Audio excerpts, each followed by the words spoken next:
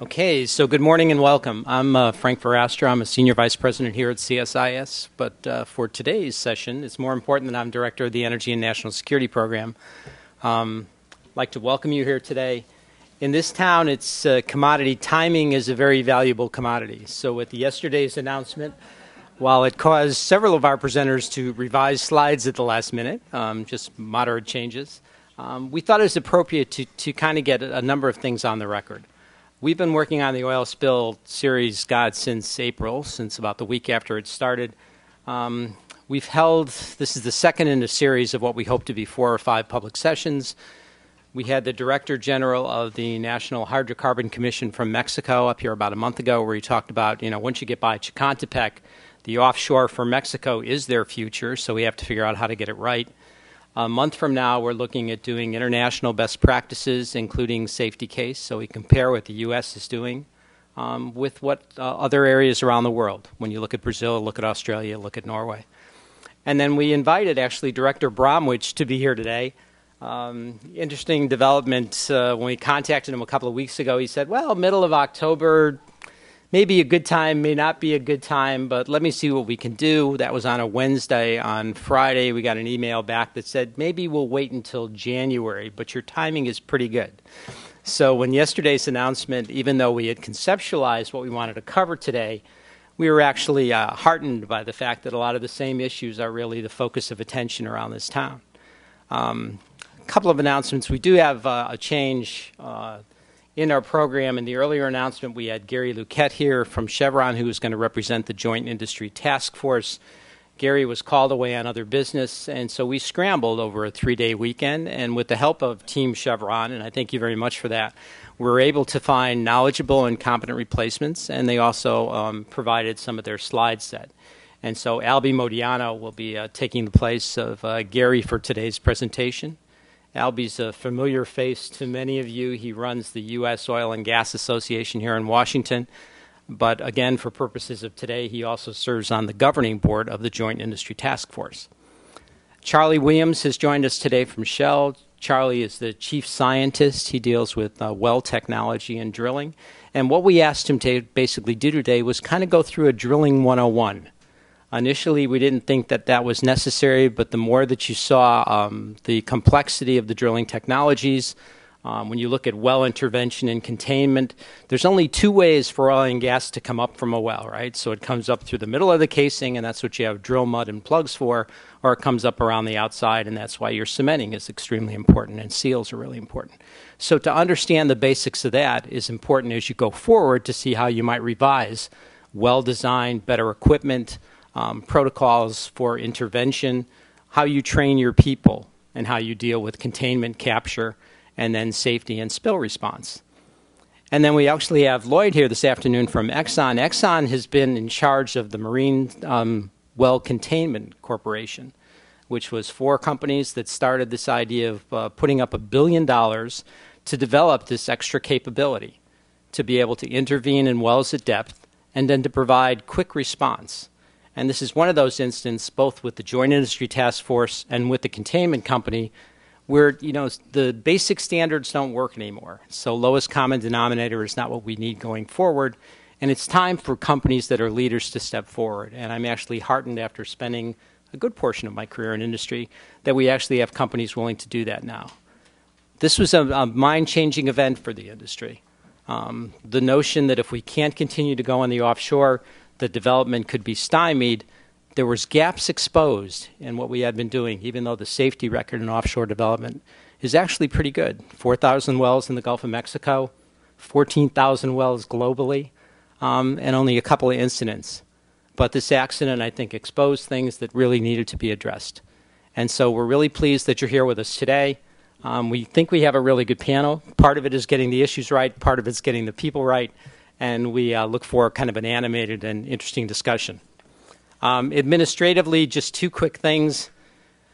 First, in the interest of low probability, high impact events, in the event that we have to evacuate today, out the door to your left, there's exit signs. There's a stairway going up that takes you to the lobby, and the exit is on K Street, a stairway going down that will take you to the garage level. follow up the ramp, and that exits on 18th Street. So there's 2 ways to go. This would also be a great time to turn off your cell phones in the interest of courtesy to the folks around you and also to our panelists. And with that, let me get started. So the first thing we wanted to talk about was the offshore industry and offshore resource development. And the title on when is the moratorium really over? One of the concerns that we have, and you heard Michael Bromwich and Secretary Salazar say it yesterday, that there's a good likelihood that even when the moratorium is lifted, and they talked about kind of a removal of the drilling suspension, which was an interesting turn of phrase. But when the moratorium is lifted, there won't be permits tomorrow, there won't be permits next week. And so the question is, what's going to be an acceptable level of risk?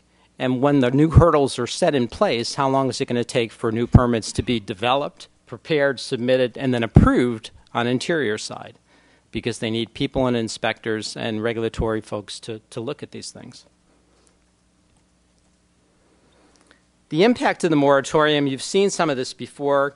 This is just a snapshot, but the Gulf of Mexico represents about 30% of U.S. oil output and about 13% of natural gas. The deep water represents 80% of our Gulf of Mexico oil output, and it's a growing volume. So if you look at the profile for the Gulf of Mexico, the deep water is increasingly important, not only here, but also around the world. A moratorium represents loss of royalties, taxes, and you can debate about the impact of affiliated jobs. The range is between 23,000 and 150,000. Robin West of PFC is fond of noting that the offshore industry is the second largest purchaser of helicopters after the military. And those are produced in Pennsylvania and in Connecticut, so not necessarily in the Gulf Coast. The 6-month moratorium, the delays in expected output, the range, and that's all really it was. If you take the Interior at its word, it was a pause. And so the pause in 6 months means the projects that would have come online in the third and fourth quarters of this year are necessarily pushed into 2011. So the range of production loss is between 30 and 80,000 barrels a day, depending on whose estimates you use for 2010. But the number increases in 2011. And if the moratorium and permits are delayed, that number also increases maybe exponentially. And at $80 a barrel, the loss for 6 months of 200,000 barrels a day means that we're paying $3 billion more for oil imports. This is a Wood Mackenzie slide. This is one of the estimates that shows the impacts in 2010 and 2011. I think it's worth noting that as you get out to 2015, the potential production loss is on the order of 300,000 barrels a day. So as you go forward, you start stacking up the delays.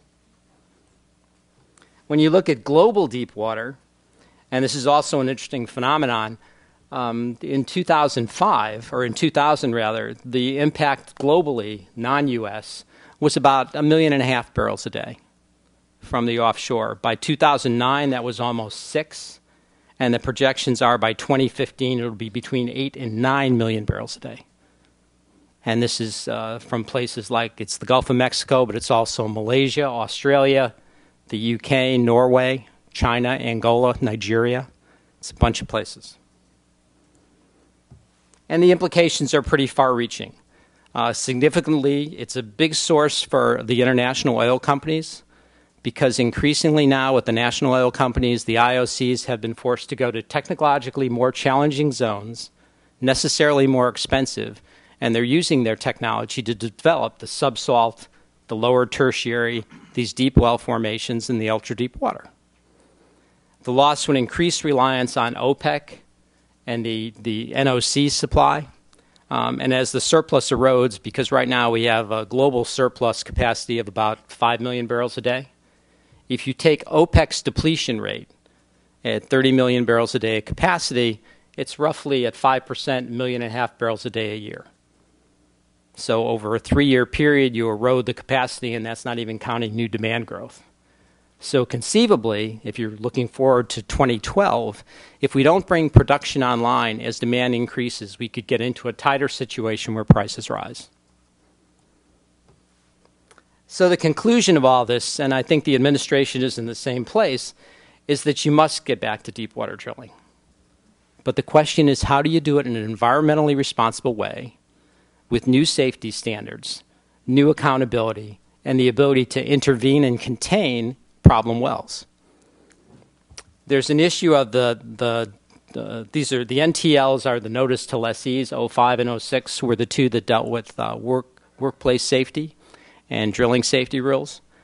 But there's the prospect of other regulations, whether it's through the Oil Spill Commission or the Congress, and even Director Brown, which has talked about how this needs to be a dynamic system.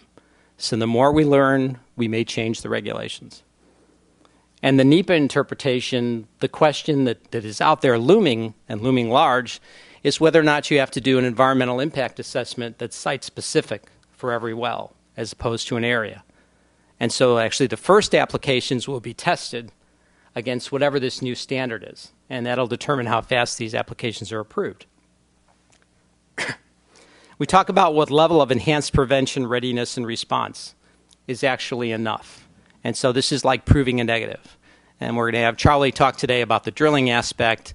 When Albie deals with the issues on the Joint Task Force, we'll talk about well prevention, blowout prevention, better equipment, standards, intervention and containment and capture. And then Lloyd's going to talk about the marine well containment system and what new capabilities the industry has actually developed as a result of Macondo. And in a lot of ways, this was kind of on the shelf because there was such overconfidence in blowout preventers. No one really looked at the idea of what you had to do with a containment and capture of spill at depth. And there's still things we need to learn about the water column. There was always this assumption that oil is lighter than water, it flows to the surface. But when you use dispersants and you emulsify, over time there is actually subsea currents that you have to deal with. So there's a lot more to explore, but we're making great headway. How long to prepare and submit a new permit application? Right? So if the ground is shifting and there's guidance that's giving, as these companies prepare their applications, develop the applications that are going to be accepted by the new regulators at the Bureau, what constitutes an acceptable application that meets this new standard, this higher standard that actually the industry and the environmental community and the public at large all seek, because we had to reduce the risk. And then there's the threat of losing rigs and expertise. So one of the concerns early on in the administration, in addition to the jobs in an election year, was this notion of redeployment of rigs, right? So if the Gulf was shut down, would rigs that were actually operating in the Gulf pick up and move offshore?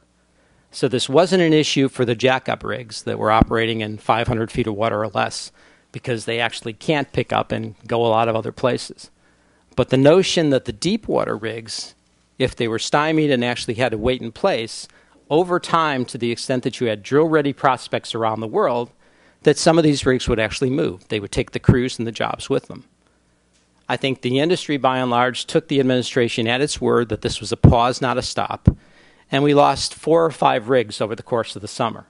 Mostly they were independents that decided that the risk was too high, and so they redeployed the rigs or gave them to their partners. There was 2 rigs that were scheduled to come online in 2011 that were commissioned and initially dedicated to the Gulf of Mexico that are now going elsewhere. But that loss has been insubstantial at this point. The concern, I think, going forward is that if this turns into an 8-month delay or a 9-month delay, if there are other prospects around the world, if the regulatory system seems to be shifting without a lack of certainty, what does that do going forward? Final point is on spill liability and actually the risk. There is, in my estimation, that there's no risk-free energy alternative, whether it's cybersecurity on a renewable energy grid, or you're dealing with nuclear, coal, with mine disasters, oil, or natural gas. And I think the President has recognized this. So this notion that we have to get back to drilling because it's going to be decades, you can still make the transformation to a clean energy future, but you damn well better keep the conventional system robust as you make that transition. When you start looking at actually the concerns about offshore drilling and some of the development of the top 10 spills around the world, and Macondo was a horrific accident in many ways, starting with the loss of life. But 6 out of the top 10 were more related to tankers. There was one that was a pipeline in the Barents Sea that was left undetected for 8 or 9 months. There was 2 spills from drilling. So there was the Ixtoc well over 30 years ago in the Gulf of Mexico, and then there was the Macondo spill. And of course, the mother of all spills was the result of the Iraq War in the early 1990s and the Kuwait. And that was like 6 to 11 million barrels, depending on what flow rates you account for.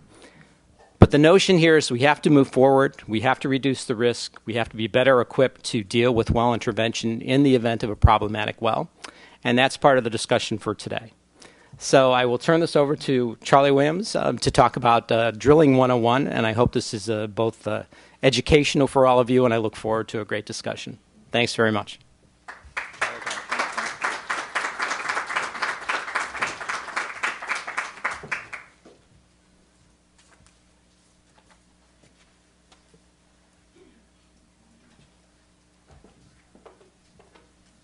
So thank you very much. I'm Charlie Williams with Shell, and I'm going to talk about some of the basics of how we drill, but I'm going to try to have the focus really on deep water.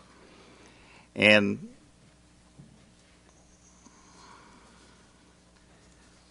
the first thing I wanted to talk about was just a little bit about the scale of what we do and really what we drill with. And sometimes there's a lot of confusion even about what we drill with in deep water. So here's three things that we drill with in deep water. There's the semi-submersible rigs that you see in the middle. Now, these are the rigs that float and either have a mooring system, have mooring lines that go to the bottom of the ocean, or they have dynamically positioning, which means they have propellers that run all the time to keep those rigs in place. And they move around from well to well as they drill. And then the drill ships that you see on the right, are similar, except that they're ship-shaped instead of being, shaped like these semi-submersibles that float. But the other point I wanted to make is you see on the left, that looks just like, a semi-submersible, but that's actually a production facility. So that facility doesn't move. It's actually attached to the bottom with tendons. That's a tension leg platform. It has a drilling rig on there, and we drill wells from there in deep water. But they're development wells, and the drilling rig is more like, more similar to a rig that would be on land. And a lot of times, when you hear people talk about drilling in the deep water, they get mixed up between these production facilities, like the one on the left, and these drilling rigs that actually move around. And we drill wells from all three. And the next thing I wanted to talk about a little bit was scale, and just to give you an idea of the scale of what we do. So this is a picture. Actually, this is a tension leg platform, but it would be the same if you had a semi-submersible. This is over the city of New Orleans. This is 3,000, would be equivalent of 3,000 feet of water. So you can see the scale of what we're dealing with in deep water. And these yellow lines going out are the mooring lines that are going to the anchor pattern. So you can see the scale of the anchor pattern. You can see the scale of the water depth and really the magnitude of the challenge of doing this activity in deep water. And here's another, view of the challenge. Again, we're using New Orleans. So if people that are familiar with a map of the city, this is the whole crescent, of the crescent city. And this is a well that we drilled off of one of our tension leg platforms. So this wasn't from a semi-submersible. But you can see that this well, if you measure the depth of this well, it's 31,000 feet. And so it doesn't go down completely vertically. These wells now, almost all wells now, except exploration wells, are drilled at an angle. So it goes at an angle. And so it ends up going a great distance away besides a great depth. And this shows you, starting at 1 shell square, that's where the rig would be that's drilling. And the bottom of the well is over there where it shows TD for total depth, and that's 6 miles away. So you can see that, these wells, not only are they really deep, they go, great distances away from where you start drilling. And now I was going to, switch. I talked a little bit about scale, talk about drilling.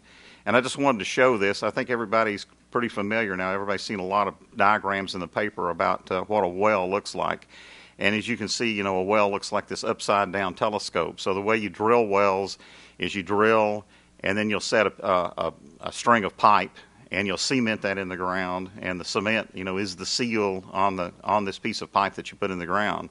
You'll drill again, and then you'll set another piece of pipe and you cement it. Obviously it has to be a smaller pipe because it goes inside the bigger pipe. And you continue this process till you get to total depth, and you finally have a string of casing that goes all the way back to the surface. And this is the string of casing that's intended to contain the production system, for the well. And all wells in deep water get produced back through yet another tubing string, which goes inside this production string. But this production string is the pressure backup containment, for the production. And I wanted to show this because now I'm going to talk about, a great question would be, well, why don't we just drill to total depth and run one string of pipe and we'd be done with this. And what I want to talk about now is the most fundamental thing, or at least in my view, and I apologize, I don't know what happened to the fonts, but it doesn't matter. I wasn't going to read the words anyway. The most fundamental thing about drilling is the hydraulics of drilling. And so a lot of people don't realize it, but in the earth, the entire subsurface of the earth is filled with fluid. It's usually salt water, but hopefully lots of times hydrocarbons, which is what we're looking for. But it's filled with a fluid, and this fluid has a weight, has a density, just like the pressure is high at the bottom of a dam. And so the deeper you go, the higher the pressure gets, just because of the density and the weight, of this fluid system. So you start out, at the surface of the earth, and the pressure is the same as atmospheric. But the deeper you go, the higher the pressure gets, and this happens, everywhere because of all this fluid in the earth. And it's a fairly linear relationship over a certain, distance. But when you get to around 10,000 feet, things start to change, and the pressure's still there. But what happens is these pockets of fluid get trapped, and they get squeezed by the weight of the earth, and you can have much, much higher pressures than what you expected up in the earlier part of the hole. And that's called geopressure drilling. And when people talk about high pressure drilling, that's the reason the pressures are high. So why is this important? Well, this is important because the way you maintain primary well control in a well is you have to have a weight of fluid, a density of fluid inside your well that's higher than the pressure that's from the fluid that's in the formations you're drilling through.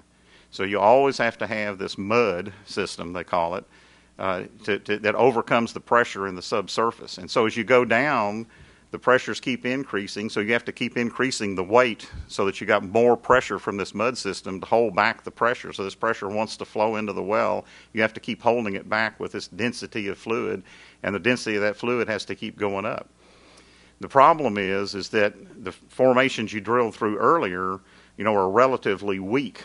And if you keep just making your fluid heavier and heavier, all of a sudden it's going to fracture out into these shallower formations because they can't contain this pressure. So that's why we have to keep putting these strings of pipe in here. So we drill as far as we can where the formation can stand the weight of this fluid, and then we'll put pipe in the ground to protect that shallower formation. And then we drill some more, and we keep raising the mud weight, and then we'll have to set another string of pipe to protect the next formation. So that's why we have to keep doing these, strings of pipe, one after another, and finally, have this final string at the bottom. And that's why they have to all be cemented and isolated.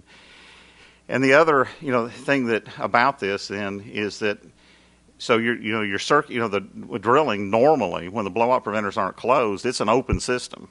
I mean, there's nothing closed at the top of the well, while you're drilling. And so again, the prevention is the mud, and the mud that you're circulating while you're drilling, and that's what's keeping the formation back. So these fluids in the ground, like the hydrocarbons, want to try to flow into the well if the pressure was lower. And when you get really deep, when you get down to the high pressures below 10,000 feet, these things, are very, the expansion ratio. If you have a small bubble of gas that comes in your well at say 18,000 feet, it's going to get 400 times bigger if it's unconstrained when it gets to the surface. So if you allow a small bubble to get in, it comes up with the mud, and the higher it gets in the well, the faster it goes, and the bigger it expands. And by the time it gets to the surface, it's really huge, and it's moving at a high rate of speed. So you can see the importance, of maintaining this mud weight and maintaining, not allowing things to flow into the wellbore. And in addition, the mud system, lubricates the bit and moves the cuttings out of the well. And it's, the kind of the fundamental function about doing well control and making drilling possible. Now, as you go down and you drill, sometimes you obviously have to predict these pressures because you want to predict when you're going to have to put pipe in the hole. And so we predict that, and we have different ways of predicting that. Sometimes it's different, especially on an exploration well. You'll get into a pressure regime that's a little bit different than you expected. And so you might actually get some of these bubbles that come into the well. But that's okay. We deal with that every day, because then what we do, if you're aware of the fact that they've come in the well, then you circulate them out. You want to close your blowout preventers, circulate them out, and then raise your mud weight so they don't come in anymore. And so only a small amount, came into the well. And so, people talk about these well control events, and that's a well control event. It's not a blowout. And, it's not, infrequent that you have to change your mud weight to deal with, these small bubbles that get into the well. But what you have to do is monitor all the time to make sure that they're getting in the well, and to make sure that you control them when they do. And the way you do that is, since we're circulating mud all the time, we know how much mud we put in, we know how much mud's coming out. If more mud's coming out than you're putting in, that's bad. Huh? Well, that means the well's flowing. Huh? If less mud's coming out than you're putting in, that's bad too, because that means that you fractured the formation and the mud's going out into the earth, and it's not staying inside the well. And if you let that happen too long, then you also have a problem, because you don't have this density and column of fluid to hold back the production. So fundamentally, every day, well design is really about this, this density, and making sure that you have your mud system right.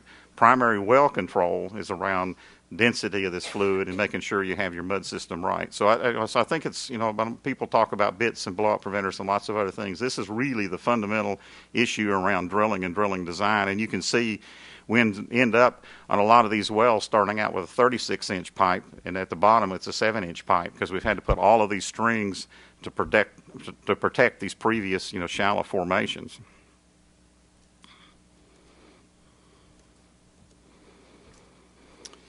And this is just another, picture of that from another angle, but it adds a little bit, more dimension on there than I'd show. So this is showing the subsurface of the earth, and it's showing these layers that we drill through.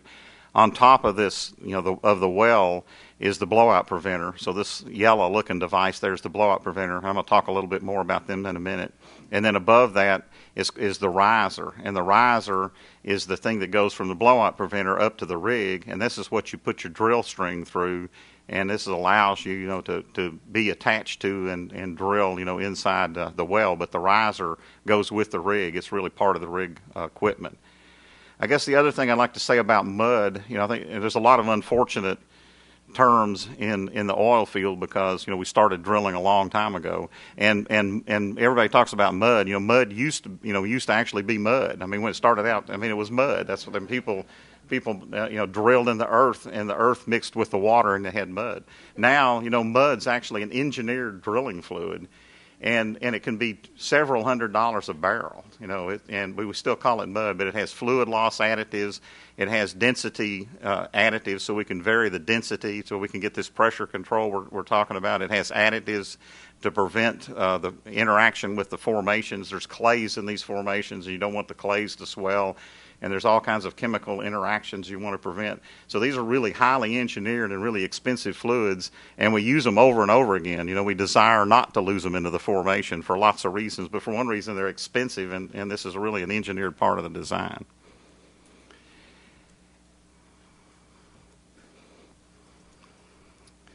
I didn't know I had all these fly-ins, but anyway. So what this showed was, so you can see again this yellow section. And so this yellow section again is just showing you. So we have the well on the ocean bottom that starts at the ocean bottom, and then we have the blowout preventers, which are the large device there that's installed on the well. And it's important to know, some people aren't aware that blowout preventers also go with the rig. They don't stay with the well. They go with the rig. It's part of the rig equipment, and they're attached to the top of the well. And then above that, again, is the riser, and you can see a picture of a riser on the right. Again, this riser is in sections. It can be put, back on the rig, and it goes with the rig. And the other purpose of the riser, besides giving you access to the well, is your control system. Your control lines go down to your blowout preventers.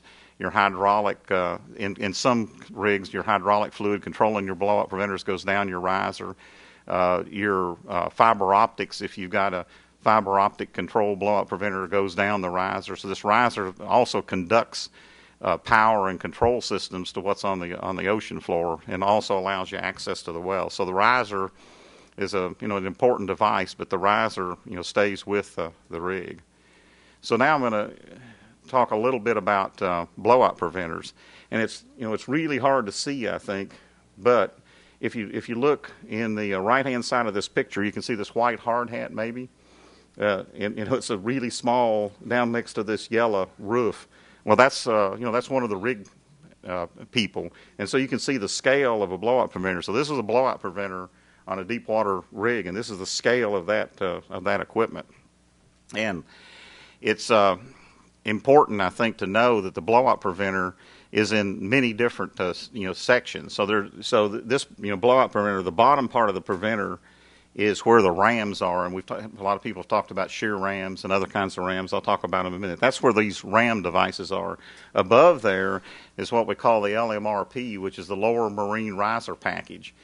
Usually on rigs, in that package is another kind of well control device that's like a big donut that can close around the pipe, and that can be removed from the top of the blowout preventers. And it actually is intended to be part, of the riser system, and then the riser connects onto the top of that, and so that's what this looks like. And I think it's important. So I talked about. So another thing that I think is a misperception is you talk about blowout preventers. Certainly, an important function, obviously, of a blowout preventer is preventing a blowout. But we actually use these devices, all the time in drilling. We close these devices and do tests, and if we get this small bubble into the well, we close these devices and circulate out these small bubbles using these devices. So actually, there's only one set of shear rams usually in a ram stack, which is the ultimate device that you'd shut, in an emergency. The rest of these devices, are used routinely as a normal part of drilling. And in fact, these devices at the top that look like donuts around the drill string that you can squeeze around the drill string are particularly used all the time in normal drilling operations. So there's a lot of functions of this device besides preventing blowouts. And this is just another picture, and this looks more like what you'd see on a land rig, but it gives you a view of what a ram looks like. So these things that are in the middle of this red device here are the rams. So hydraulic fluid goes in there and moves these devices to close around the drill string. And so there's going to. I'll wait. I've got another picture. It'd be easier to explain in a minute. So those are the ram kinds of devices, and that's what they look like outside. And there's two kinds of control systems. There's direct hydraulic, which means it's just like the brakes on your car, and then there's electro-hydraulic. And when you get into really deep water, you actually send down an electrical signal that tells the hydraulic system to activate. So you can have both direct hydraulic and electro-hydraulic. So I wanted to show this. So this is the inside. So we saw the ram. This is the inside of the ram. This is the inside of a shear ram.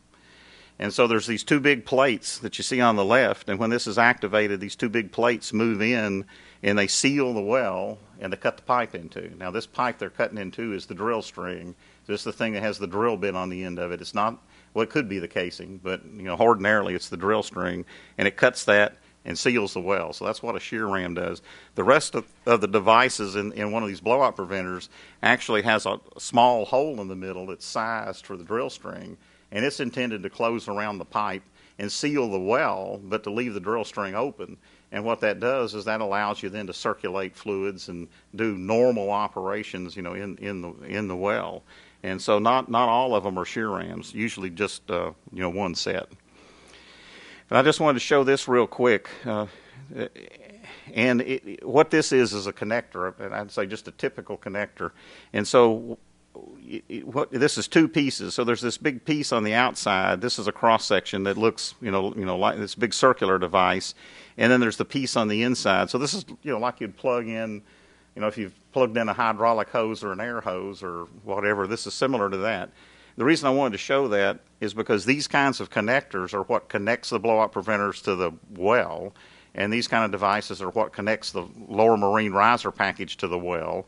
And these connections are made, on wells routinely in subsea every day. And these things can be activated, and they can also be deactivated. So that allows you to install the blow-up preventers, remove the blow-up preventers, install the lower marine riser package, remove the lower marine riser package. So there's a lot of these mechanical connections that are used routinely to make all these connections on the well. And I had one graph here that gets a little bit complicated, but it was just showing on a well, if you're doing a two-step well, and there's been some discussion around people's design philosophy around deepwater wells. The one on the left shows the situation where you'd be installing a liner, and the one on the right shows a situation where you'd be running one continuous string. Now, this is the production casing string, and you have a design choice or a choice driven by the conditions of the well about which one you do. The one on the left, you run this small piece of pipe in the bottom and cement it, and then you run the rest of your production casing above it. In the case on the right, you take all of your production casing and you run it in one sequence and then cement it. And I thought I'd show that. So another aspect that I wanted to mention about deepwater drilling is most people now that are drilling in deep water have a real-time operation capability. And this was a picture of a real-time operation center. And what that allows is that you have real-time data that flows onshore to these centers from the rigs, all the time. Well, if you have a 24-hour day center, it flows there 24 hours a day. And generally, and in the case of Shell, we have experts that sit there and watch this data as an additional set of eyes on what's going on the rig. And this additional set of eyes can then advise the rig. And particularly what they watch, as you might imagine, is the mud system and the pressure in the well, and do we need to change mud weight, and what's going on with the flow into the well and the flow out of the well is the number one thing they watch, and they help the rig and advise the rig if they see changes that the rig hadn't noticed, and the rig has the same kind of information. The next thing I wanted to talk about was safety case. There's been a lot of discussion about safety case. I thought this might be interesting. And so a safety case, and I drew, there's this little picture that's up there that tries to describe a safety case. What happens in a safety case is you go in on a well and you describe all the hazards in this well. What are the major hazards? And then you put barriers in place to protect you from the hazards. And so this is called a bow tie.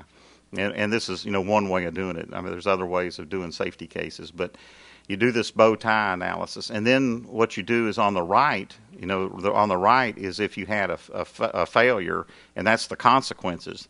And so on consequences, you try to put controls in place to mitigate, what happens if you had a barrier failure. But the key, work here is identifying all these barriers that are needed, and these barriers are like the casing, and and these things are generally are barriers to allowing the well to flow, and identifying those barriers, making sure you have the right number of barriers, and making sure that you maintain those barriers over the life of the well, while you're drilling it. And that's fundamentally what a safety case is, and it's a great piece of dialogue. So that everybody knows what the hazards are and everybody knows what the barriers are, and you can explain to people on the rig what their job is relative to the barriers. That your job is to maintain this barrier, and it's really helpful in having people understand what they have to do about primary well control. And so we had the discussion about safety case. Generally, right now, the safety cases are done by the rig contractors. But the people, like Shell that contract with rig contractors, we have a safety management system, and we have our own safety cases. And so what you want to be sure and do is build a bridging document. And that's what, I won't go through this in a lot of detail, but that's what this is intended to show, is you got the safety case on the left, you have the person that's contracting the rig on the right, and you build an interfacing document so that your safety management system and the contractor safety management system and the safety case are linked together, and everybody understands the responsibilities and how these systems work together. And there's actually a lot of training going on right now. We're writing a new recommended practice in the industry on deep water well design. And one of the training parts of that is to talk about this safety case and how you create safety cases. And that was really it for my comments. So thank you very much.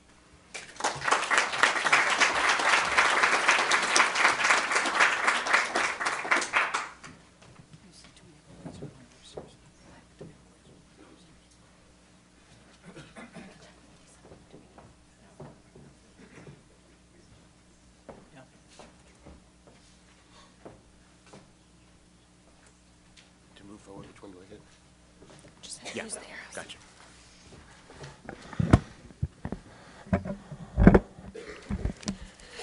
Well, thank you very much. I'm very pleased to be here. I'm standing in, as you know, for Gary Lequette, and that's a very hard thing to do. He really is one of the jewels in our industry, and I hope he has an opportunity at some point in the future to come and talk to you. But also, Chevron was very generous, and I want to thank Ed Spaulding. I want to thank Lisa Barry, and I want to thank Greg Washington, who coordinated everything that I'm able to present today. So I'm happy to do that. The title is the activity of the Joint Industry Task Force, the JITF. It's a new creation from the industry. It was started in the summer following the Macondo accident. And a little bit of history to it is that, in fact, the acorn for the idea started at a hearing on the Hill. Pretty soon the industry was asked to come up to the Hill, and at that time, Randall Luthi was giving a presentation, and he said, we have a lot of expertise in our industry. Why don't we make sure that we put all that expertise into the same box and have it available to those who want to need it, because we know we have a lot of work to do. And that sort of got picked up and became the Joint Industry Task Force. And the groups that are part of this task force are many, many hundreds of companies, but also at the top that we were able to coordinate, and Gary was the captain, was ourselves at U.S. Oil and Gas Association, the independent producers, IPAA, NOAA, National Ocean Industries Association, and U.S. Oil and Gas. So we sat down, and it was very, very clear that we had to sit down and take a look at how do you reduce this risk. The industry was comfortable at some level. We did have a series. An accident is always a series of things that happens in the right order.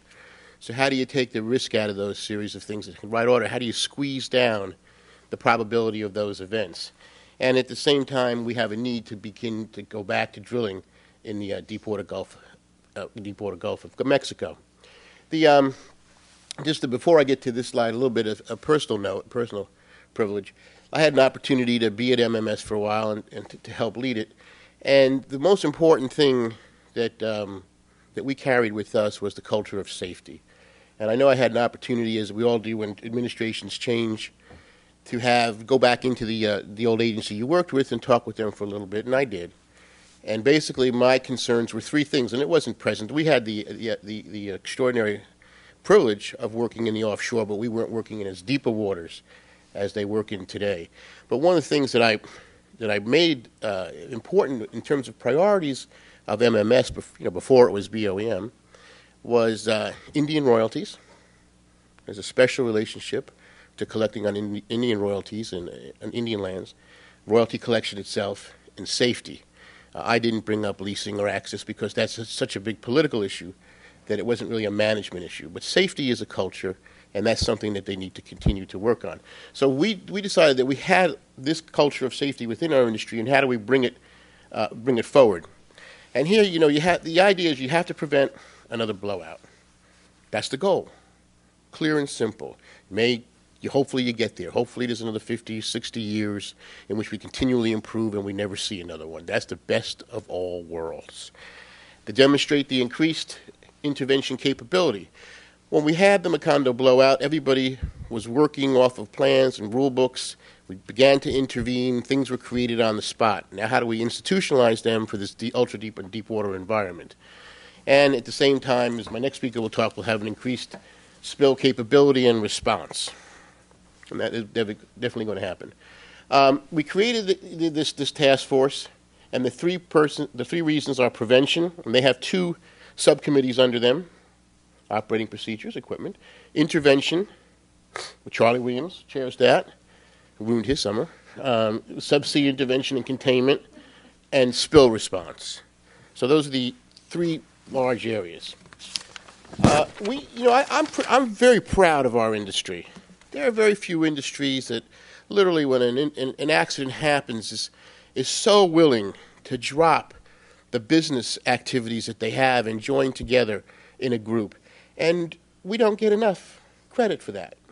Here we took people that were very senior, working on very senior business plans, and took them off for several months at a time, several hundred, and to put them together to work on documents to be helpful to industry, to the movement of industry, and to the government. That's exceptional. It's at a cost of many millions of dollars. The cost being secondary to the idea that we had this extraordinary expertise that Gary could put together. So we did that. And I want to talk a little bit about the bullet number 2, because that's a very sensitive bullet, where the Bureau, the new MMS, Bureau of Energy Management, we were supposed to go to them and give them these recommendations and talk with them. And there's a lot of sensitivity about that, because in the press there had been a host of stories about the relationship, quote, cozy relationship between industry and its regulators. And again, a point of personal privilege, having been a regulator. It's not that cozy. In fact, you have to work hard to prevent and to put a wall between you and your lessee. And we all do it. That's the role we take on when we become regulators. I believe it makes a wonderful story, but it's not true. The people in the service that go out to these rigs, to do the inspections, they work in the interest of public safety, environmental safety. This is very serious. So we were concerned that we had all this talent, but we wanted to make sure that the talent and opportunity and expertise are received in an environment in which they're accepted and not dismissed because they come from the industry that's looking upon itself. Some of the best new procedures in medicine happen through postmortems. And so this is, in some sense, a postmortem plus going forward. We did have a report. I have it over here on September 3rd that we did make public. And as you can see, the different parts of the prevention, the intervention, and the spill response group did move forward and issued a lot of recommendations. As part of this, API had already been working on 2 practices: the recommended practice on cementing, which was issued over the summer, and we have the new API recommended practice on well construction that we were just talking about. So the idea is also that I think, again, the industry stepped up. We'll talk about that in a second, and they created the Marine Well Containment Company, committing billions of dollars, making sure that all the lessons that we've learned over the summer are incorporated and institutionalized. Again, I think this is to the industry's credit, and there are very few industries that would have taken those large sums of financial resources and put them to this use. We're very proud of it. This is an ongoing activity. People have come and gone a little bit in the subcommittees, but the amazing thing is it was a joint effort of what, it reflects U.S. Oil and Gas's membership, IPAA's membership, NOIA's membership, API's membership. The major companies, you'd say, oh, yeah, they have time and effort, and they can run out and give people. But when I went to the larger independents and asked for people, and when IPAA went to larger its independents and asked for people to participate, there wasn't a second doubt about it. They stood up, raised their hands, and contributed people. And that's even more significant when you might have an engineering staff of 100 and not 1,000 that you're willing to let people take from their normal duties and work on these activities. And it's an open-ended process, that this is something that we will continue. And in the 3 important areas, you'll see that we're already working on things for prevention, well construction, recommended practices we talked about. We have, I think, now secured the equipment. I think it's with your group from Macondo. I think we'll have to find that out. But I think it was just given over recently, transferred. Now, the idea on meeting these requirements of NTL6 and moving forward on recommendations. This will be very critical to be helping to us and to BOEM so that we don't get caught in the, what I call, and many in this room probably understand, is get a rock theory. You know, you have managers that tell you, we have a display case and your job is to get a rock. Well, NTL6 and what we're talking about now about leasing and fulfilling leasing requirements and the manner in which yesterday they pulled the moratorium still leads us to believe that it's a possibly a get a rock type of management. So we as industry go out and we get a rock, we come back, and the regulators say, well, that's not really the rock I wanted a bigger rock. Okay, I'll go get you a bigger rock. We go out back and get another rock, come back and say, well, that rock's too gray, we really wanted one that was browner. You know, this could be the forever get a rock theory. It would be much better at the beginning if they said, you know, I'd like a rock about 6 to 8 inches, have it be somewhat tinged brown and about, squarish. But that's not the case. So I hope that moving forward in the delays that could be caused by not defining as specifically as we can, we'll find ourselves into what I call get the rock management. And so I hope that doesn't happen. Now, some specifics on just the task forces themselves. The Operating Procedures Task Force, that was drilling and completion. And you can see what they were focusing on, the cementing practices. These were all critical concerns over the summer, mechanical loads, cementing practices, and all of what Charlie was talking about, the barriers and health and safety case that Charlie was talking about. We had 25 different groups working on it, 25 different groups and over 70 people through the summer working on that. The Offshore Equipment Task Force, again, is BOP-centered, protocols, regulation. I guess Charlie has explained to you that I think it was misunderstood. In most people's minds, this BOP thing, well, it was this 5-story building that crushed pipe. And you never really got beyond that. And so I think that we had a much better understanding of it here today, and we hope to continue it. But there's a lot of issues within the BOP system that this group is working on, especially the idea of remote-operated vehicles. What we found during the summer was that there are not many vehicles that can go that deep, and they're spread around the world. And once they get down there, it was an interesting environment to work in when you're that deep under that pressure. So there'll be a lot more done about the physical ability to get down to where you have to work. Again, we had over 60 people and 30 organizations in that. The work groups were the shearing work group. We share our data. They're the original equipment manufacturers themselves. They're going to help us on the access to their websites so that we can have their data. The remote operating vehicle work group. How do you get standards? How do we make sure that we can get down there? How to make sure that current technology continues to arise with them? Part of this was that we hadn't been developing technology for these environments so that we were adapting technology from others that routinely use it as a scientific piece of machinery. We were now using it for operating machinery. And an acoustics work group. The Subsea Well Control and Containment Task Force. Again, this was a subsea intervention and containment. When you have a BOP failure, what do you have to do? We were talking about hydraulic. We were talking about electrical things. There was a question of how do you shut it out? How do you not shut off these devices? And so this will be a continuing issue with this group. Again, 30 participants, 20 organizations. This is not a small effort. The Subsea Well Control and Containment Task Force has subgroups. Well containment on the seafloor, self-explanatory.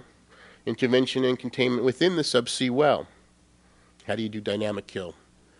Incredibly important. Direct mechanical intervention from the outside when you don't have access to your primary. Subsea collection and surface processing and storage. How do you make sure that when you get it back to the surface, you know what you're doing? And the idea is disperse flow from the seabed's floor. How do you manage that? And that's critically important because we kept seeing that picture day after day after day, things bubbling off the seabed floor. The Subsea Well Containment Task Force were focused in 5 areas. Well containment of the seabed, fundamental. Intervention and containment within the subsea wall.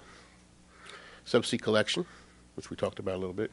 And we will obviously continue research and development and relief wells. Well, we know more about relief wells than we thought we'd know before. Let me just turn my own page here. The Oil Spill Response Task Force, which is actually the 4th of the 4 groups, addresses the following. The oil spill response plans, That came up a lot. We had the idea that over time we did have a cookie cutter type of response plan. We did not do as good a job as we probably should have, could have, will do in the future with oil spill response plans. But again, in developing oil spill response plans, one of my concerns is that we have an accurate understanding about the kind of cases that we're responding to. What is a worst case scenario now? And this will have to be worked out. At what point does a worst case scenario really reflect that you're down to de minimis risk? Anybody could build a worst case scenario that's unrealistic, but it's still worst case. And so there has to be an understanding of how we get there. Oil sensing and tracking, how do we know where it's going to enable to contain it? Disbursement use, this is a public public issue. Were we using the right disbursements? Are we developing new disbursements? Or did we have disbursements that were 10 or 15 years old? In situ burning, that's one of my personal favorites. Because when I first got to the MMS, we had an accident literally about a week after I arrived in March of 1989 up in Alaska. Some of you remember that one. And we were called into the Secretary's emergency conference room, and we were working away. And one of the more brilliant engineers said, light a match. That's probably what we should do, is light a match. And then EPA came back and said, you can't light a match. You're going to have air pollution. And we said, well, but the oil won't go anywhere if we light a match. And they said, yeah, but the smoke will. And so by the time that kept going around and around the room within the agency, between Interior and EPA, it didn't happen.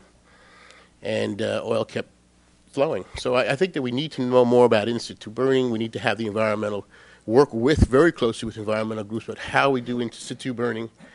That really, in fact, does take at least part of the surface problem out. And we could talk about the disbursements in the column later on and what happens with that.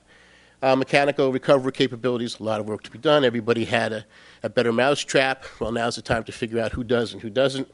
Shoreline protection and cleanup.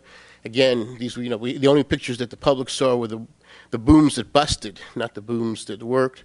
And so we need to make sure that shoreline protection and cleanup actually does move into current technology with current materials and understanding of currents and wave actions, and what all different response technologies might be in the future. Again, we had 60 participants, 30 organizations were working on that. Summary is that we have significant progress to be made. That's all we always do. It's on an accelerated time frame. There's great urgency. Public expects it. We have early recommendations to DOI in the 30-day safety report that came out earlier in the summer. Now we have to go beyond that. The drilling contractors are subject to and must comply with these new higher standards. We're all in this together, ourselves and our contractors, and we're committed to making future progress. And you can see that we're committed because we do have the people, we have the company expertise, we have the public's demanding it, and rightfully so, that we operate in a safe way and protect the environment. So thank you very much. Thank you.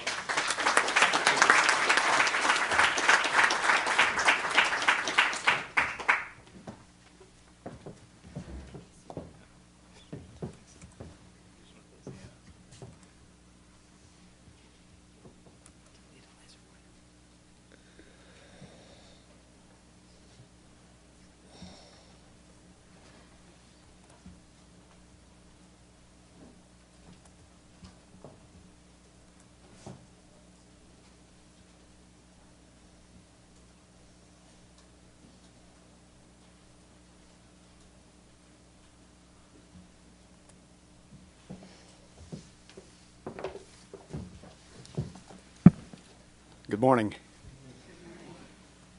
First, I want to say we appreciate the opportunity to continue public dialogue on marine well containment and thank CSIS for doing that. I feel like with the comments that Frank made, Charlie made, and Albie made, this is well set up to have this discussion. This is unprecedented. Never before in my career have I seen companies come together in a leadership, proactive initiative such as this to develop something to help response. And we should be proud of it, as Albie said, which we are. This is a system that will be used to contain and capture oil in the event of a subsea well blowout. I want to talk not only about the system today, but about the project efforts that are underway to build the system, and then the Marine Well Containment Company that is set up to take custody of the assets and respond in an incident.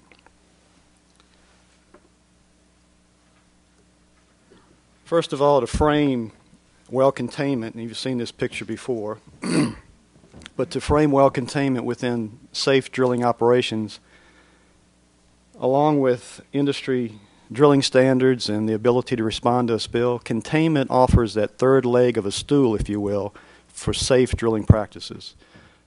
If any of you have read the decision memorandum yesterday, that's very obvious now that the expectation is that we have containment capability. This system will build that capability. The initiative is aligned with the administration and congressional expectations, and that's obvious after yesterday's decision memorandum.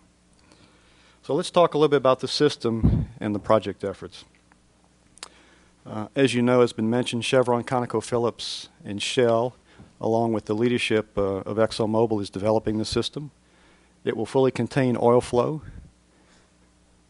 It is designed for various scenarios in the Gulf of Mexico, and we'll get into some of those details in a few minutes. It will be ready for rapid response. Instead of taking weeks to prepare a response, this system can be deployed within 24 hours and be operational within weeks.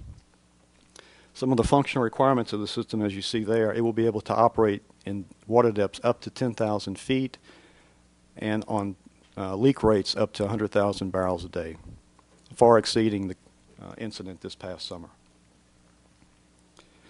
The initial investment for the system is expected to be $1 billion, and that's for the assets that you'll see in the concept slide next. But that also, in addition to the $1 billion, it will take annual operating expenses going forward to maintain the system and to run the Marine Well Containment Company. So let's take a look at the system now. We'll take just a brief overview. First of all, you see the subsea containment assembly on top of the BOP. Now you're BOP experts after Charlie's talk. That containment cap will be able to shut in the flow if we have wellbore integrity. If we want to reduce the wellhead pressure and allow the fluids to flow, we have the capture system that comes from the containment assembly. And through flow lines and through the production and up through risers, fluids will be captured, stored, and safely offloaded to shuttle tankers from 2 marine capture vessels that are shown there on the surface. We'll get into some of the details of the system next. First of all, the subsea containment assembly, it will be able to adapt to connect to various scenarios, connect to the BOP, connect to the lower marine riser package, connect to the high-pressure wellhead casing, to the wellhead itself, through connectors or flange connections, some of the connectors you saw in Charlie's presentation. From the subsea containment assembly, if we do not shut in with that assembly, we can flow through flow lines, up risers to the capture vessels. If we have a situation where we may have wellbore integrity problems and near wellbore leakage, we're developing a system that uses common standard technology, suction pile technology, that could fit over the BOP and around the wellbore to contain those fluids and capture them and flow them to the marine capture vessels. And that's shown here.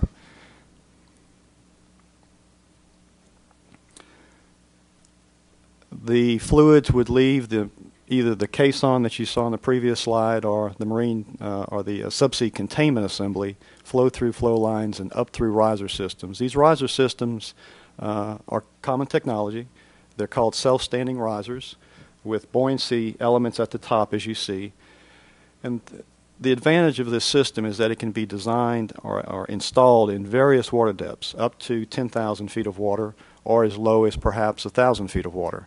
And that flexibility is why we've selected the design. It will be connected to marine capture vessels through flexible flow lines. And those flexible flow lines have the ability to be disconnected in the event of a hurricane in a controlled manner. And after the hurricane passes, these marine capture vessels can return to the site and quickly reconnect to continue capture operations. The marine capture vessels will have modular process equipment that will be installed during the response. As you can see here, the notion right now is that we'd have 2 by 25,000 per barrel trains, 2 trains per marine capture vessel. And you can see also where the flexible flow lines come up to the turret there. It's the red module on the side of the ship. When these ships are not responding, and we hope that they never are responding, they'll be used in a lightering service in the Gulf of Mexico. So in summary on the system, it improves safety and environmental protection. It does have the potential to shut in the well. The subsea containment assembly can come out within days. If we have wellbore integrity and can confirm it, it can actually shut in the well at that point. If it needs to continue to flow, the subsea kit and the marine capture vessels, because of the capacity, reduces congestion at the surface. And that's a big advantage of the design. It will be pre-designed, have the ability to be deployed within hours and set up within weeks. And it's flexible for various water depths and various flow rates.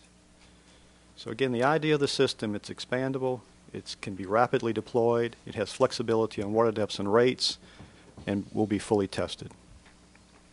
Okay?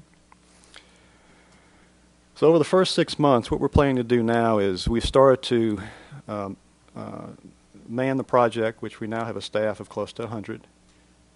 We are working with BP to assess current equipment and capability in the industry and get that capability under the Marine Well Containment Company.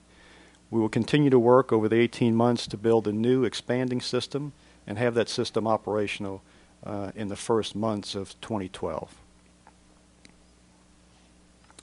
And then as the Marine Well Containment Company becomes formed, it will continue to look at technology advancements and continue to adapt the system as technology advances in the future. A little bit more on project progress. As I've said, we've staffed the team. All companies have provided staffing. We have a very dynamic team, a lot of experience. And currently we're about 70 folks full-time, about 60 or so half-time for an equivalent team of about 100. The engineering and design work has begun. We've awarded contracts just this past week to start early engineering and procurement activities on the concept. We've started discussions with ship owners for the marine capture vessels, and those discussions are continuing, mainly with North Sea shuttle tanker suppliers that have dynamic position capability with their vessels, and that's what we need. And as I've said, we've initiated award of contracts.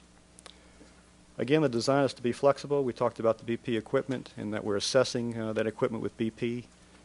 We don't quite have it all assessed yet, as Albie made mention to, but we're very close and expect to have that by early November. We continue our engagement with government and agencies, and that discussion obviously will continue going forward. Let's talk now about the Marine Well Containment Company. The notion of the Marine Well Containment Company is that it will take custody of this asset and be able to deploy it rapidly with trained crews. It will ensure that the equipment is maintained, which is critical, and have operating procedures ready if a deployment was required. The structure of the company is that it will be open to all U.S. operators. There's 2 types of membership expected. Membership where we have membership in the company itself, and those members will share a pro-rata share of development cost. And then for those operators that don't have as much activity and are less active, there'll be a non-member fee opportunity to join. Both will require standard service contracts for members and non-members, and there will be a mutual aid component of membership, which is very important conceptually, that increases the capability to respond. And the idea of mutual aid is each company that may have equipment or assets back in their operations that could help the response, they would commit to provide those assets, complementing the new system's capabilities in the event of an incident. We've started discussion with operators. We had our first information meeting September 29th. We have another one scheduled October 14th, tomorrow. At the first meeting, we had about 25 companies, about 70 representatives. We expect about 20 companies tomorrow with about 50 representatives. And that dialogue will continue. And in fact, it will accelerate here in early November, where we continue our discussions with operators on membership and non-membership agreements.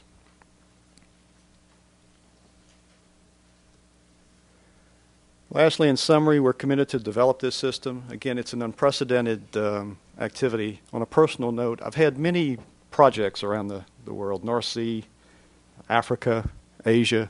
I've never built a system that I hope is never used, but this is one of them. We expect this system would never be used if safe drilling operations are practiced, and that's the expectation. So it's funny to lead a project where you expect it never to be used, but that is the goal. The system will significantly exceed the capacity that was built this past summer. It will be expandable. It will be able to be deployed more rapidly and in greater water depth with higher rates. Lastly, the Marine Well Containment Company will operate this system. Its formation will be concluded by the end of October. Membership discussions will continue through November. And lastly, again, we hope that the system is never used. Thanks very much.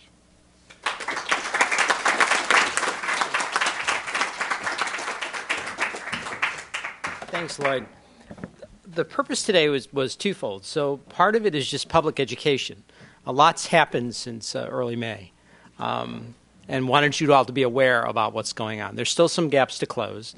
And the second part is kind of the intention of dialogue, because I know there's a bunch of questions. Let me just exercise the prerogative here. So yesterday, a short question for Lloyd.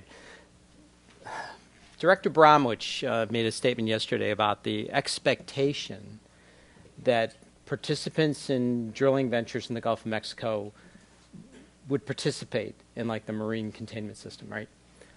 So it's voluntary at this stage, and so that the non-member fee, understand how that works. So the first question is the people that will man this, secundees or hires for the corporation. And then the second page is when you get to the point where it actually is, if it is mandatory to participate, right? So that is available to meet one of the hurdles that Albie talked about, so that drilling to go forward, how fast can you be operational? Do I turn this on? Yeah, just press the button. Well, Frank, the timeline that we're on right now, as I said, was to have the company formed by the end of October, Okay. and to begin and continue the discussion of membership in early November. We will be open for membership as in the November-December timeframe, and continue discussions with operators all through that period. I mean, that's the timeline that we're on right now. And the staffing? Yeah, from a staffing standpoint, the company itself at first will have an interim management team. Okay. And that management team will be named in November. And we will continue to build staffing from that point on. And eventually, when the 18-month system is developed, we'll have a full staff and operational personnel to operate the equipment if deployed. We will have to build, up to that point from November on. When we have the early response system, when the assets collected, will be around January.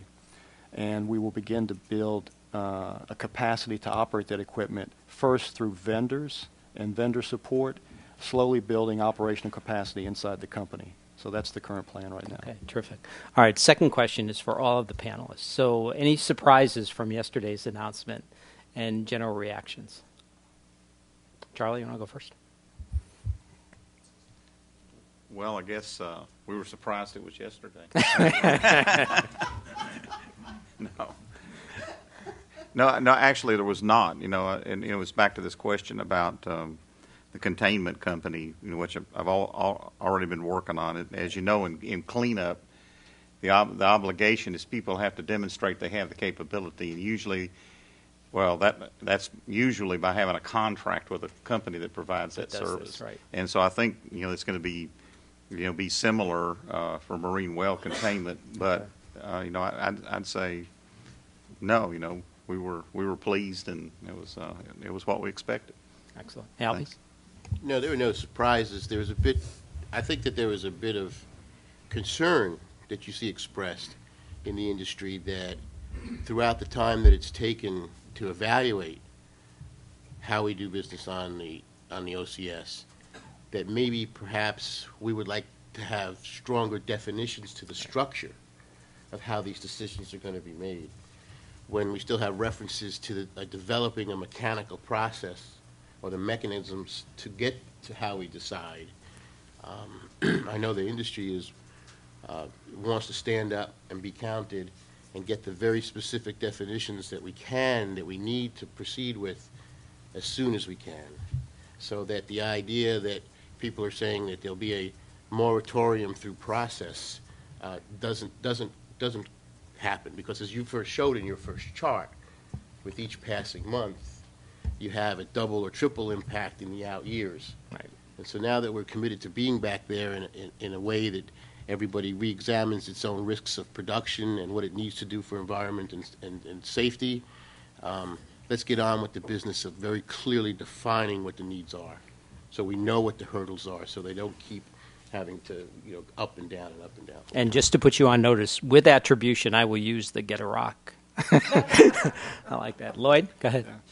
Obviously, we're pleased that government recognized, I guess, industry's commitment to increase safety standards. I think the Marine Well Containment Company is testimony to that. And again, it's unprecedented. We're proud of it, proud to be a part of it.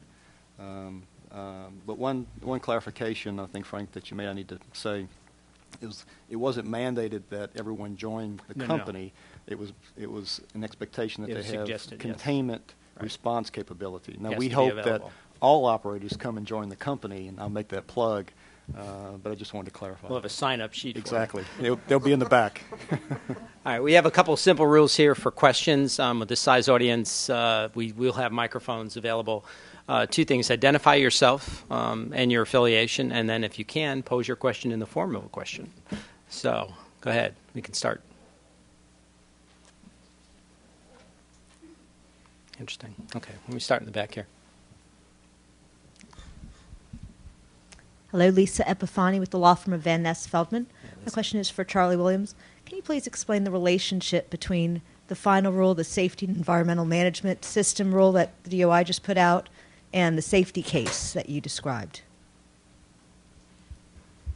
Okay, the main difference, and we actually haven't seen the complete final rule, but the basis of the rule is RP 75, which is a safety management system, and the safety management system has hazard identification in it. So it has part of what's in the safety case. It has the hazard identification part of it. What's different about a safety case really is that you systematically take all the hazards and then build barriers for each hazard, and you actually assess the risk around each one of these hazards. So actually, RP 75 is a big first step to moving to a safety case, and it actually helps you develop the rest of the safety case.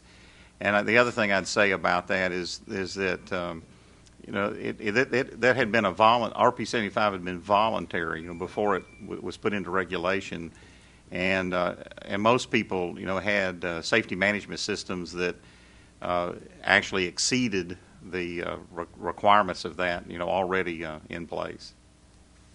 Based on your discussions with the administration, is there a sense that some of these issues through continued dialogue will be cleared up as ahead of time? I mean, most of the recommendations were accepted that were put in the report. Some of the recommendations that showed up in the notice to lessees 5 and 6 were actually industry's recommendations. So this notion, there has to be an understanding on the government side that there's still areas that need to be further clarified in order to comply. Otherwise, you're going to go back and forth on how do you prepare and develop an application that passes muster. So you fully expect that to continue. Definitely. I think we're going to be working hard on how to make that process, even more, effective and efficient. And I think there's commitment to everybody to make that happen and continue. Okay. There was another question back here. Go ahead.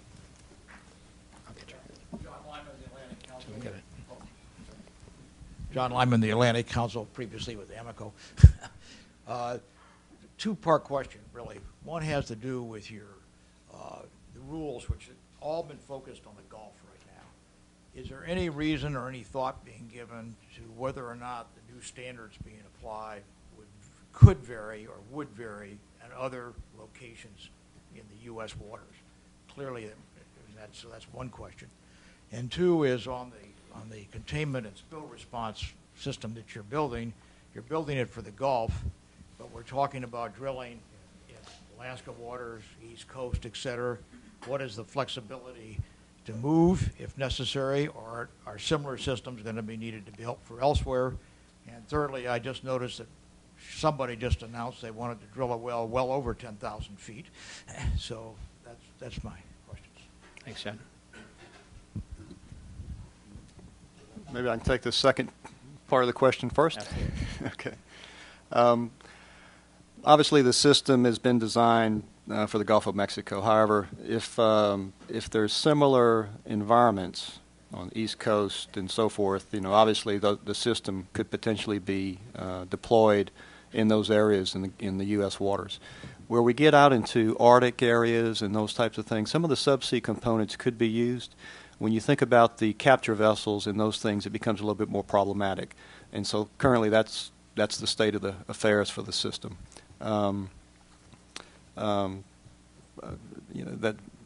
basically that's how the system will work. Charlie? I just was going to follow on to that a little bit. As far as the rules themselves, at least I haven't seen any of the rules that really were too much area specific. I think they were applicable everywhere. As far as the containment system, I was just going to add the difference on the containment system. When you get into shallow water depths, the way that you have to access the well, because of the water depth, is different. So the way that you'd install things on the well in shallow water would be different than you do it in 500 to 10,000 feet of water.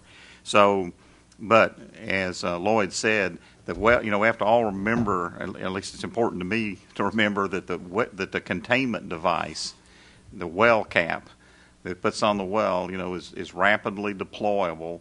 And the first thing we'd do is send it out and install it on a well, and if the well has integrity, simply shut the well in, and we wouldn't have to install the rest of the system. So it's a two-step process. Try to cap first, and then install the flow system. If the cap, for whatever reason, we have to continue the flow of the well. And so on these shallow waters like Arctic systems, people, the industry is already looking at the kinds of systems that would work for containment, in the Arctic and in shallower waters. Albie?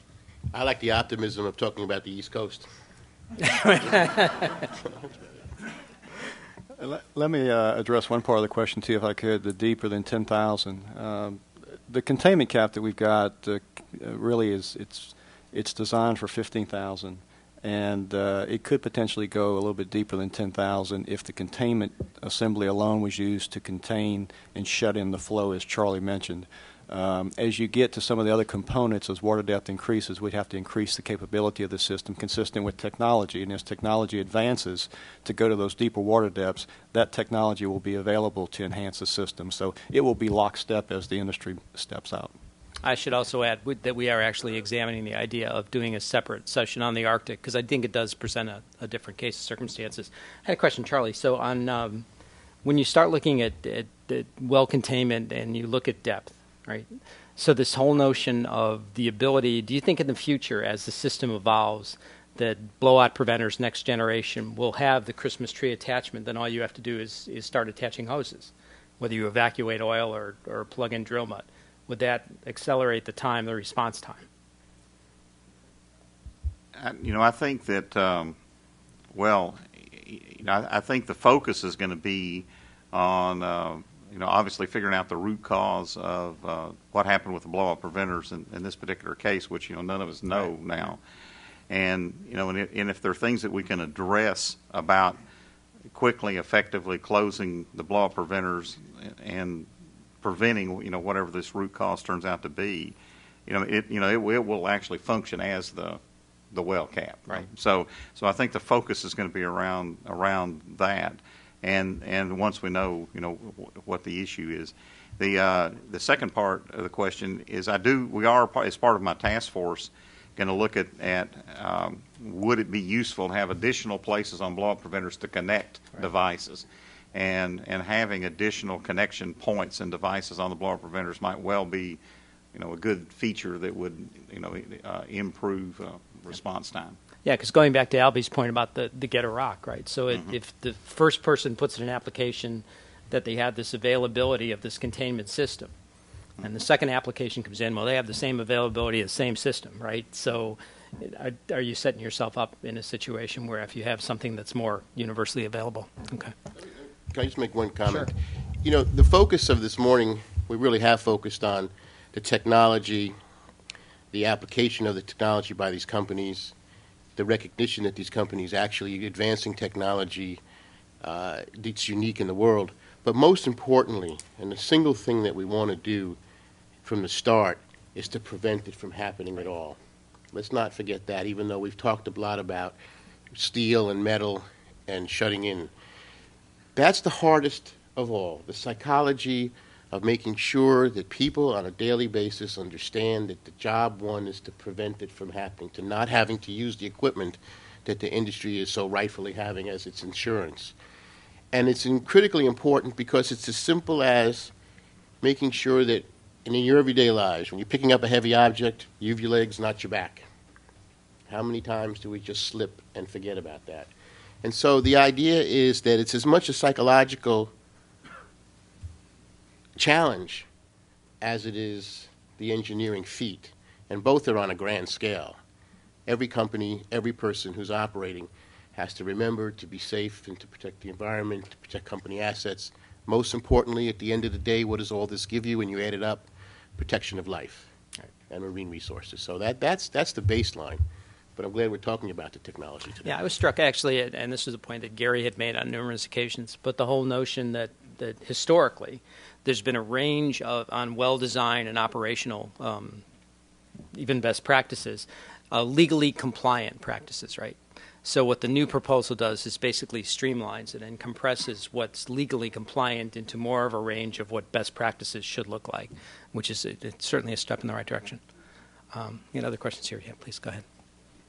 And then Bill will pick you up next.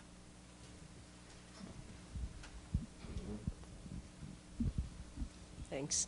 I'm Neela Banerjee with the LA Times. I had a couple of questions. The first is about this notion of a de facto moratorium.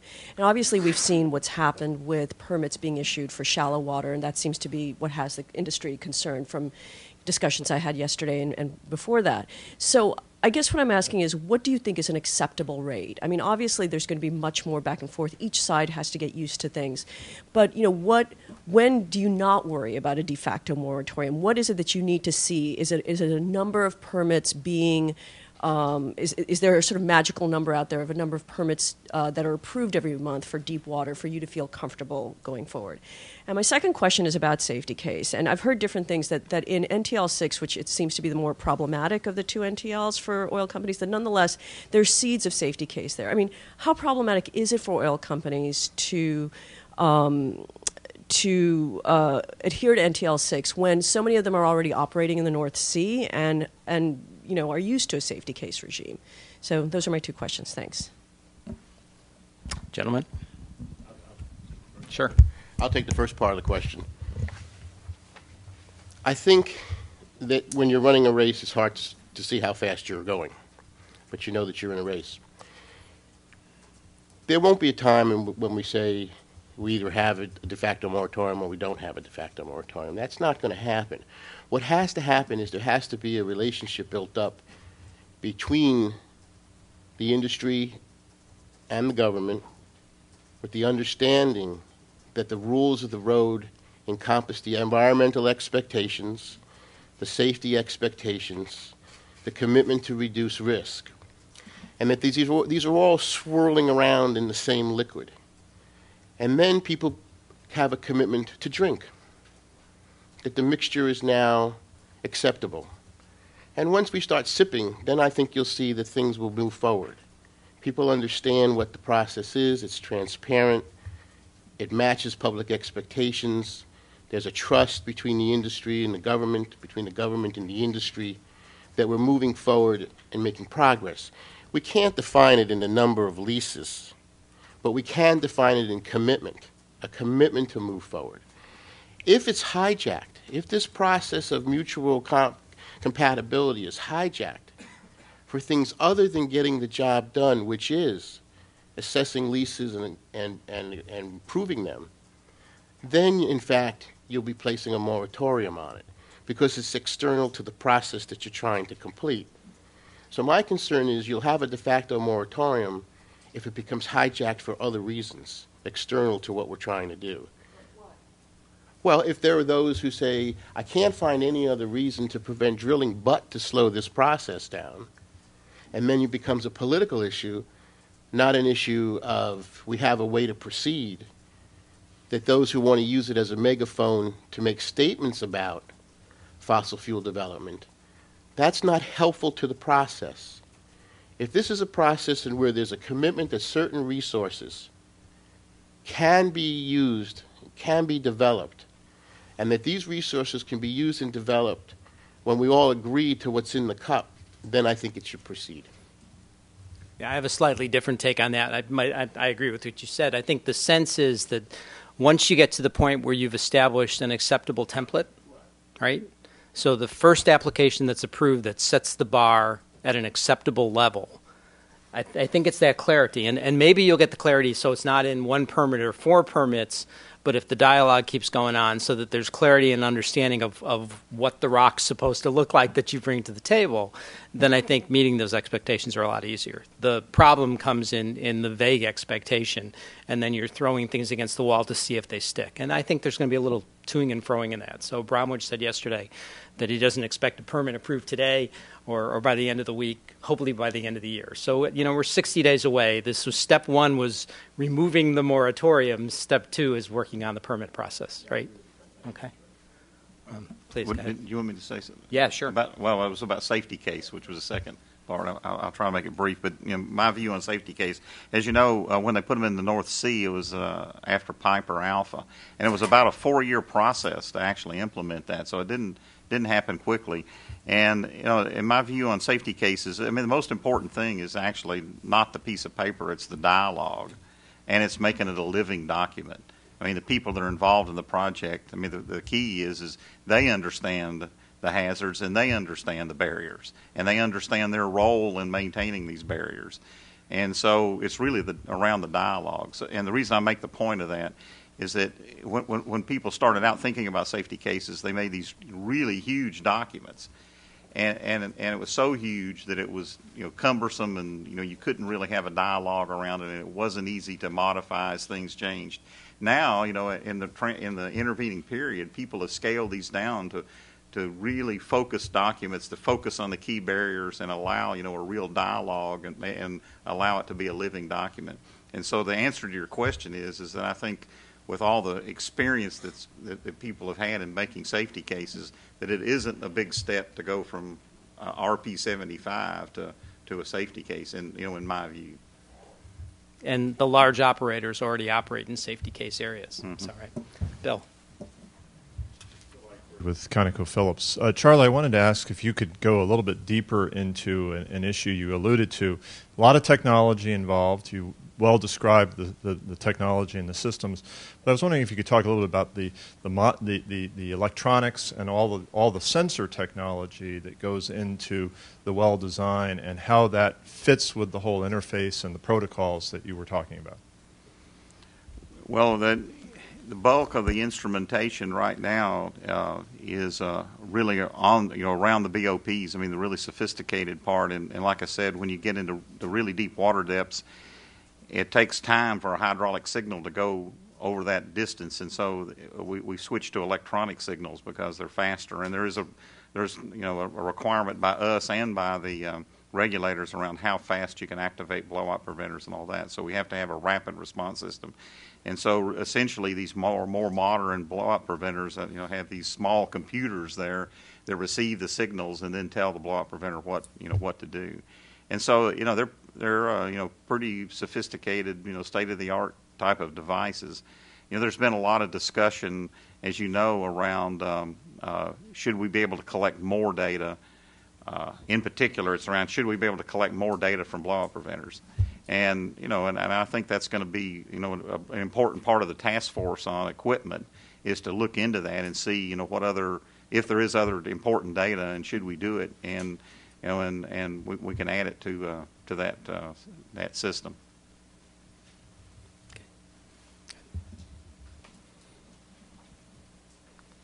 Hi, my name is Tricia Curtis. I'm with the Energy Policy Research Foundation. And my question is kind of a scenario. So let's just pretend that the moratorium's been lifted, we have this permit delay tomorrow, and then the day after tomorrow, somebody gets a permit and we have a spill. What is the response going to look like? Because I know that Albert mentioned that he likes this in situ burning, but we're not going to be able to do it. Is the structure going to be smooth? How's it going to look like? So just a mini scenario. How would it actually effectively work if this happened tomorrow? Well, it somewhat does depend on the scenario. But if the scenario was to require containment, for example, and similar to an incident this past summer, capability exists today in the industry to respond. Obviously, we've got the equipment fabricated over the summer. We've got a lot more experience now in the industry to respond. That equipment is available today, and the response would be much more rapid than it was, with the exception that it may not have full flexibility on some of the, all the areas that we might see in our operations, and that's what the expanded system expects to do over 18 months. But the industry has the ability to respond today, and that equipment would be used to respond, as well as contractors and other capacity in the industry, just like it was used this summer. What's the liability of the company, right? So if you become the Red Adair of offshore oil spills. Never thought of it that way. Well, no, so I'm just wondering. Yeah. Well, the way it's going to work is the Marine Well Containment Company exists to maintain that equipment and be ready to deploy that equipment to the incident company when an incident occurred. Okay. It would come under unified command, and the liability for the use of that equipment would be with the incident company. That's the way the model will work. Okay. So I've answered part of your question, perhaps. Yeah, I'm curious if other companies in the government is going to work smoothly. I mean, if the spill was happening tomorrow, I think we heard a lot about how there was a disconnect between the company and the government, who was in charge. I mean, is that set out now to where there's going to be, here's the manager, and it's all dictated, and it would go really smoothly? And I think it's more for Albert, and you were just discussing the relationships I would like to opinion on. Well, a lot of those, in a crisis situation, which any spill of that magnitude again would be obviously, a lot of it depends upon the ability and the knowledge of people working with each other. So in the short term, we do have people who have worked well with each other, who have gone through this drill in the government and private industry. And remember, it wasn't just the one company that had the incident. There were people seconded from all over the industry to help work and respond, so that the expertise doesn't reside just in one company and one spill. A friend from Norway is here. They sent people to help us. So we had worldwide help and people who understand and who know each other, who don't have to sit around a room wondering who the person is sitting across from them in both the government and the industry. That's a plus. The trick will be, over time, to institutionalize that relationship so that we can, a year from now, 2 years from now, when these people move on to other activities, for them to have trust in the procedures that were left by the people before them. And if they have trust in the procedures and policies left by people before them, and they implement them, then you've saved a lot of time, and you've actually increased your efficiency with which to attack the problem. Yeah, I was just going to say, one of the things that I think was underreported was the amount of collaboration. So if you talk to either the government or the industry side, The Shells, the Exxons, the Chevrons, the Schlumbergers, the Halliburtons, Statoil, people were on the scene and talking about this, whether it was with Secretary Chu or with the Unified Command. Second piece is roles and responsibilities. And I venture to guess that if you were to ask Admiral Allen what he would do differently, there's a list of things, right? So, BP said that they had to hire people to walk the beaches. Well, maybe if the governors were involved on the shore cleanup, the National Guard could have been called out, right? There was domestic political constraints about what you use the fishermen for, right? So we outfitted 1,200 fishing vessels with skimmers. Venture to guess that some of those operated correctly, some of those didn't operate correctly. So there should be lessons learned, and I think a postmortem on this whole exercise would probably be completed at some point, and there should be lessons learned going forward. We can take one or two more questions. Go ahead, we'll go in the back here. Hello, Alexandra Pouliezé, EDF, Électricité de France. I was just wondering, to enhance this cooperation, do you think of an industry self-regulation body modeled on something like the IMPO, as the Presidential Oil Spill Commission mentioned or proposed during the summer, IMPO being the Institute for Nuclear Power Operations? Thank you. Well, the model of the company is really modeled around this, that it's going to exist to have these assets and to be able to have assets that can respond to subsea containment and to have crews to operate those assets, and that those assets would be available to member and through non-member fee operators, the use of that equipment to respond to an incident. And so the company, it's not an insurance company. It's really a company to provide those assets to an incident company, and that's the model that we have right now. I think the question is, are you talking about the NPO model?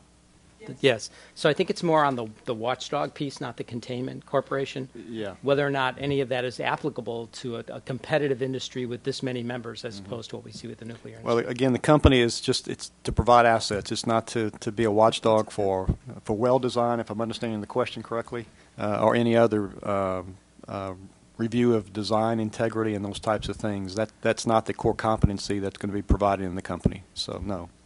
But, I guess the other thing I'd say about that is that, there's already around safety and safety procedures and technology for safety, we absolutely, don't compete. We absolutely share that because it's in the best interest of everybody that we do that. So there's a lot of sharing on that.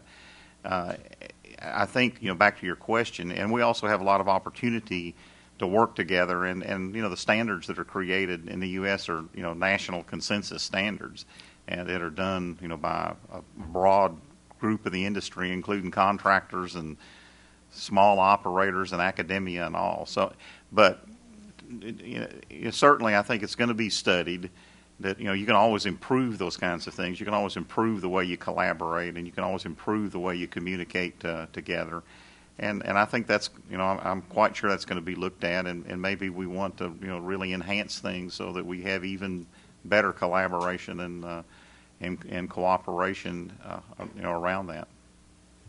Let me just make one other comment. I want to just emphasize what Charlie just said in a little bit different way, and also reinforce how much collaboration there was on the response this summer. To me, I'm very proud really of being in an industry where there's so much collaboration and focus on safety. And I think sometimes that's not recognized enough on how the industry comes together and everyone is focused on safety. I think that's a very important point to remember. David. I'm David Bardeen. I used to be with the Energy Department, but I'm retired. I have a question from Lloyd Guillory. But in light of Albie Modiano's goal, all of our goal is this never happen again. If we're successful, we'll get back to a very positive record. But your containment company has got to be on its toes if months go by, years go by, more than years go by with no call on these assets. How are you going to keep those people?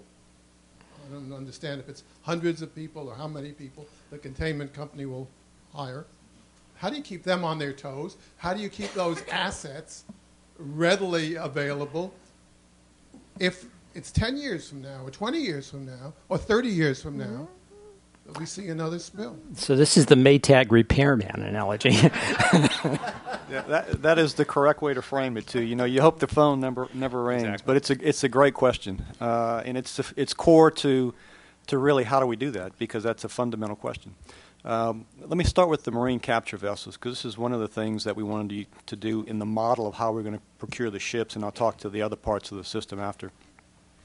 Having those marine capture vessels come over and continue to be in lightering service, we think does a number of things. It keeps that ship running, which is important. The worst thing you can do with equipment is to not use it and have it held up.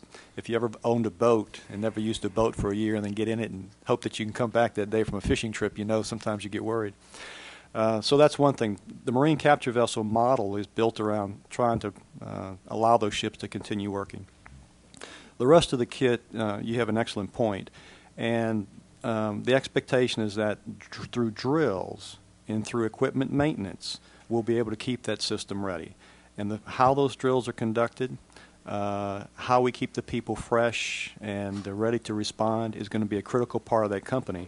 And we're going to have to pay attention to that going forward. But really, since we're not going to use the equipment, we have to look at how do we test the equipment, maintain the equipment, and ensure the people are ready to respond through operational drills. That's the focus of what we're going to have. But it is something that we need to work on. I agree. Yes, final thoughts, gentlemen. Comments? I think we covered this topic. Just one final thought. I think that everybody witnessed during the summer the cooperative nature of the oil and gas industry to respond to a common threat, an environmental threat, and a safety threat. And I would hope that they understand that this is the way that business is done and will be done, and that there is a commitment through time and effort, through all the things we've talked about this morning, through Lloyd's continuing work over the setting up place over the years, that in each boardroom and with each CEO of all companies, whether they be the largest of the largest, mid-size, or the smaller, that there's an understanding that there's an obligation as good corporate citizen, as environmental steward, to continue these activities. We want to be out there drilling for oil and gas, but we want to do it safely, and we're improving our ability to reduce the risk so that it is not an environmental issue at all. That's the commitment, and you saw it happen when we needed to be there, and we'll be there tomorrow if it happens, and we'll be there 4 years from now if it happens. The point is to try not to make it happen, but yes, we'll be there. That's the commitment by this industry.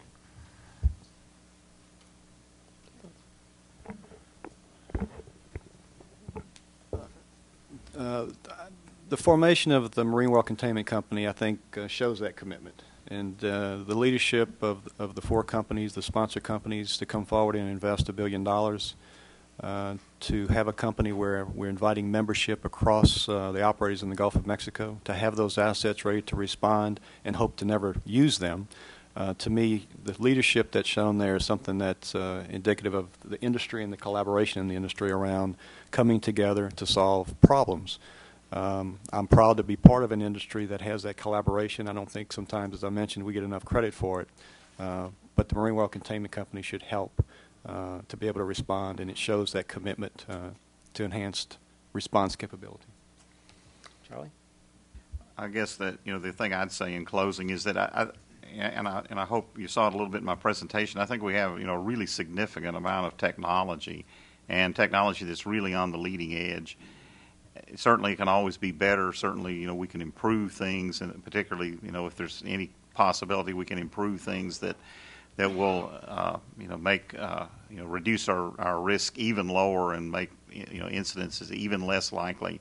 That's a good thing. But I think it's got mentioned earlier that Albert was talking about. So we have to have the technology, and we have to have the systems and the people. And it's about being diligent every day, understanding your barriers, making sure you have your barriers in place, and making sure you understand the data and then respond to the data, appropriately. And so, I think we've got actually a great record on being able to achieve that with the 14,000 deep water wells and 4,000 deep water wells in the U.S., but it's an every day, every minute, every hour job to have this vigilance and know, and have the capability and the training and the knowledge to respond and prevent, escalation, and that's the job, and that's the job, we intend to do and want to do. Let me, in closing, just thank you all for your attention and participation. It heartens me, the fact that the more technical discussions we have here, and we've done a couple on natural gas the same way, that the audiences get bigger and they tend to stay longer, so that the information is actually getting out there. And then please join me in thanking our panelists. It's been a great session.